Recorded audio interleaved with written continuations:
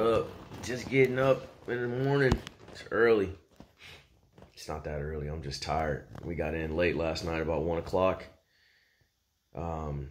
Outside of Branson, Missouri, on Lake Table Rock, small town called Blue Eye, and just kind of chilling right now, getting my thoughts together after getting some good sleep last night.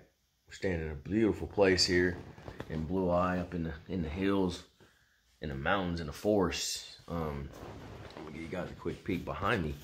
Take a look at that. That's the backyard. I mean, it's pretty gorgeous. Kind of an older style, resort style place we're staying this week, but it's nice. It's super different and cozy, and it's gonna be a good week. So just wanted to check in with you guys early this morning before the fellows get here. We got Adrian Avina, Jacob Wheeler, of course, and Dustin Connell this week, and I have my wife with me. Jacob has Alicia, and DC and Avina are solo. We tried to make just like a little family gathering type deal this week.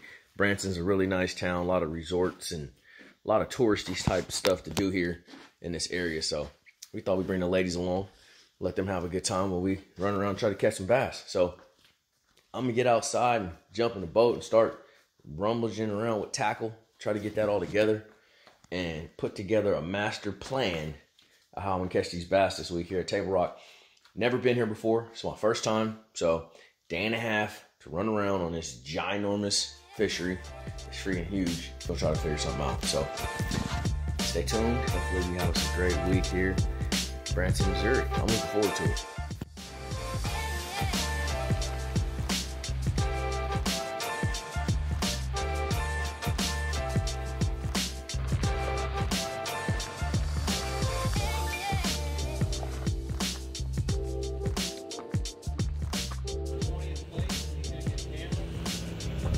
Ted's got to go with the camera guy. We got to make Ted famous. Problem is, you got a camera guy, Ted. Who cares? That's freaking Hey, bad. paper rock scissors, who takes it tomorrow? Let's go. Rock, paper, scissors, shoot. That's how It's paper rock scissors. Here at Table Rock, you got all three species. I think this is the first lake we fished this year, pretty sure, that you got all three species, largemouth, spotted bass, and smallmouth. And so the dynamic of what you're gonna do is, or what you could potentially do is, man, it's wide open, you know. But of course, not having a lot of experience here, you know, I need to just try to figure out a way to generate bites. I don't care what species they are. So whatever I tend to lean towards, whether it's spot, smallmouth, or largemouth, it doesn't really matter per se, because I need to get a lot of bites, right? This format of fishing is just about catching as many fish as you possibly can catch that are scoreable. And so I think this week you're gonna see a lot of spinning rods, a lot of drop shots, a lot of Ned rigs, a lot of wacky worms, a lot of top water, and a lot of finesse style swim baits. I think those are gonna be the key players really for all three species. Sure, there's gonna be some other things at play, flipping maybe a little bit. The water's high here on Table Rock, up in the bushes in a lot of places, and so that always makes for a decent flip bite. But I just don't see a guy getting a ton of bites flipping in this event. You might catch a couple big ones, but I don't think you'll be able to keep up with a big stick. But I could be wrong, so we'll see. I will likely have a lot of spinning rods on deck, casting around with a lot of finesse baits, trying to generate as many bites as I can, and a lot of topwater baits. Might be a shad spawn here, although the temperature is a little bit cooler than I would have thought. You know, it's like it got down to like 50 last night, which I haven't seen that since like February in Alabama. But up here, you know, it's a lot further north, higher altitude, it cools off a lot easier. So there may be a shad spawn, there may not be. I think the fish are on the tail end of the spawn, so it's gonna be anything goes this week. So my plan is to get out there and just fish freely, fish by the seat of my pants, keep an open mind, and try to generate as many bites as I possibly can. Good morning, folks. We are out here this morning. Beautiful morning too. Check out the sunrise right here. That's what it's all about right there. getting ready to blast off here. Been looking at my maps, doing a little bit of research. We're gonna run around this morning, throw a bunch of top water. See if we can get something to come up. I know a lot of these bass are just getting done spawning, so first thing to do after the spawn is chase top water for me. That's what I really love to do. Post spawn, the shad start spawning. These fish are looking to recover, they need to eat, and they get on the shad real heavy. So that's gonna be the plan here for this morning. We're gonna run around, throw a lot of top water, and of course as the day goes on, we're gonna do a little bit of everything. They want to practice Table Rock Lake right now. Let's go.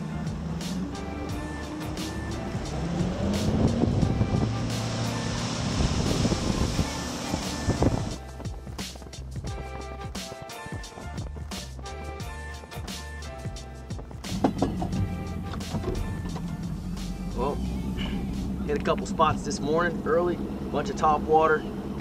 Seen a little bit of surface activity, couple of schooling fish and stuff like that, but nothing to really ride home about. Water temp's about 66, and so I peeked up shallow, real shallow, real quick, and I seen about 4 or 5 of them on bed already. And I mean, that might be a player this week. You know, I really don't want to bed fish just because you get caught up, it's time consuming, and you don't know who else found those bed fish, and you just kind of can't count on them. You know, if this was a different format, you know, I'd definitely look at the bed fish for sure. But in this deal, I don't think it's going to be a good look. So we're going to keep looking, hunting and pecking, see what we can find.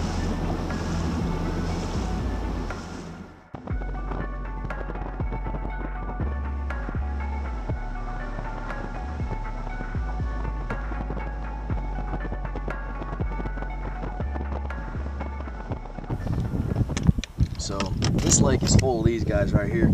This is a Kentucky spot, different from like the Alabama spot. They don't get huge, but you know, there's several of them in here, you know, that 2 to 3 pound class. But we're gonna check them out and see just what we got here. What do you know? A 110. So that's actually a scoreable bass, and that's what I wanted to see. I mean, he looks tiny when you look at him. There's no doubt, but you know, it's a scoreable bass, and that's what's important. Catch you 40 of these in a day, which sounds ridiculous, but it's possible. You'll be doing just fine. Thanks, buddy. All right, so we got the right size. Well, not the right size, but not the wrong size either. The old faithful TRD, man. This sucker. They can't stand it. I just caught a smallmouth right before that. That was about 1.5 pounds, and I caught about a 2.5 pound spotted bass on a drop shot. So get some bites. Time for a little update. About halfway through the day, I've had probably 15 to 17 bites. Feel pretty good about it. A lot of Kentucky spotted bass and a lot of smallmouth. I think I've only caught 1 largemouth today. I shook off several fish as well that I didn't know. You don't know what those are. I'm feeling good about practice thus far. It's the first day. A lot of bites to be had out here on Table Rock. I'm gonna have to really catch them, I think, in order to do well in this event. I'm thinking probably like 40 pounds a day, just because there's so many fish biting, you know. So that's the midday update. I want to check in, let you guys know that. So here we are, getting ready to move spots. Keep looking, find some more juice holes. Put them Garmin electronics to use. I'm gonna do some idling. Seems that the fish are kind of gravitated towards brush a little bit, so I'm gonna start idling, see if I can find a few brush piles. See.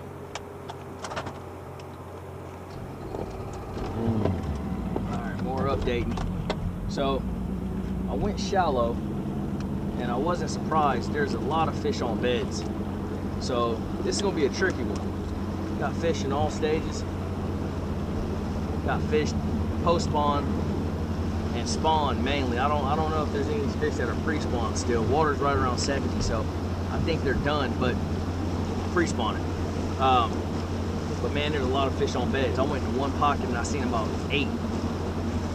That's significant. The thing is, I don't want to waste a lot of time sight fishing and some of them are bigger fish, 3 and 4 pounds. I mean, those are really, really good fish. But man, you might sit on one for an hour and before you catch it. And the way this lake's fishing, that's just not gonna be a good look. These guys are gonna catch the fire out of some smallmouth and some Kentucky spotted bass.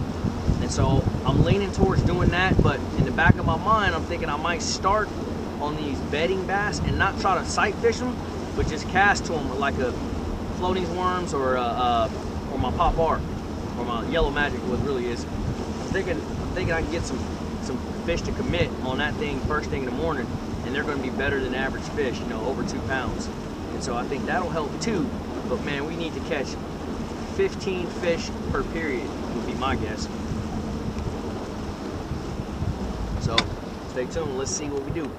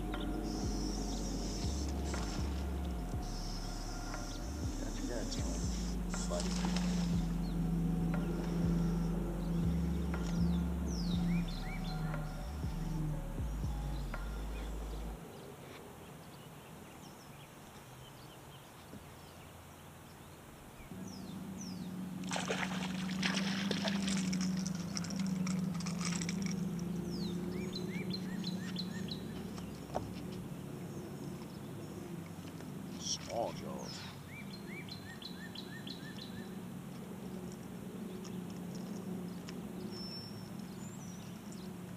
Solid too. 2 3/4, 2 1/2.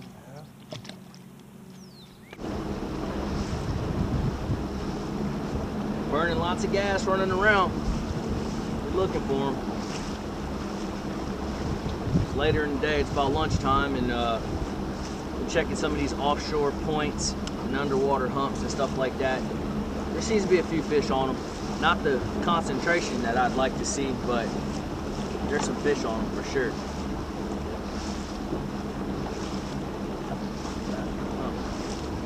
There's a bunch of fish down there.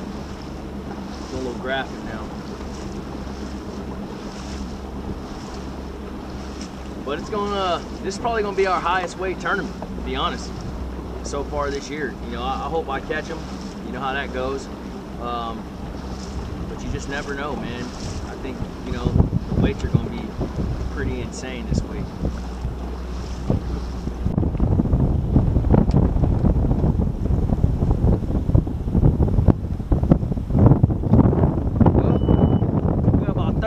Left to go. We ain't giving up. The wind's picked up quite a bit, as you can see, and so a little drop shot Ned rig is really hard to fish. But I've got some bites jerking, which I expected that with the clear water, smallmouth.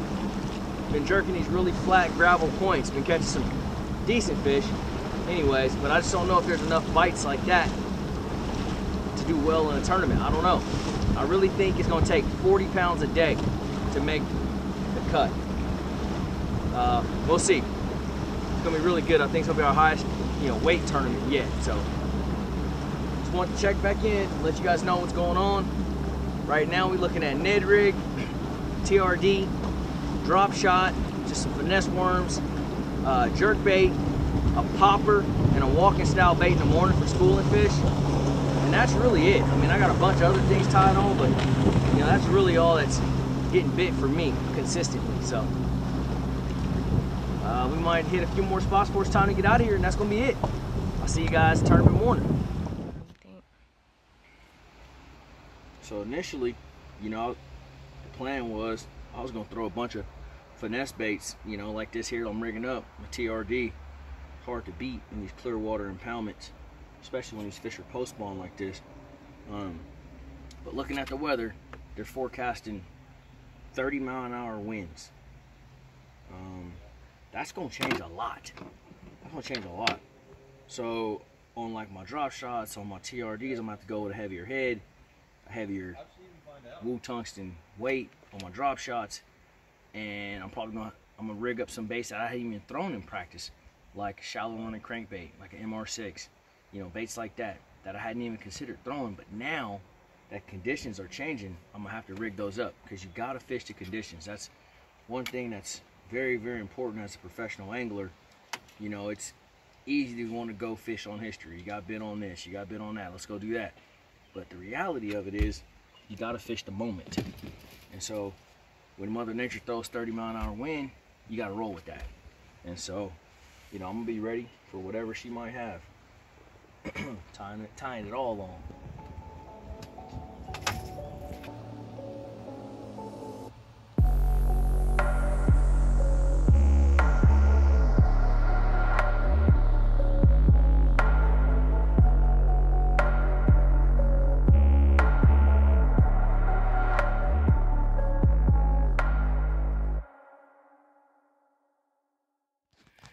So we at the house, re-rigged, and this is what we got going on.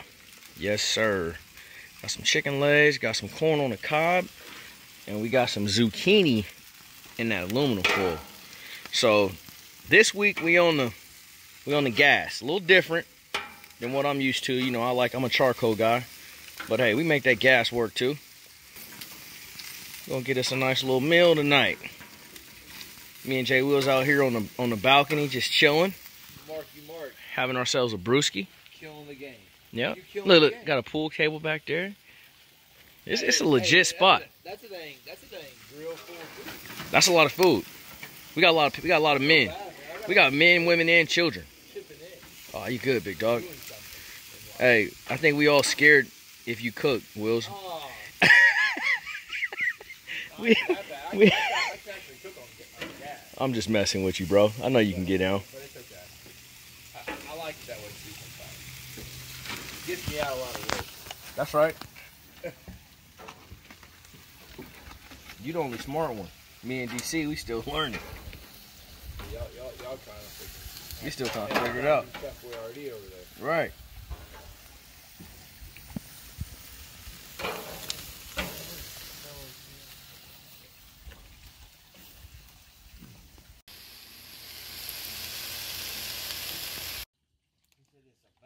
It says D sizzle.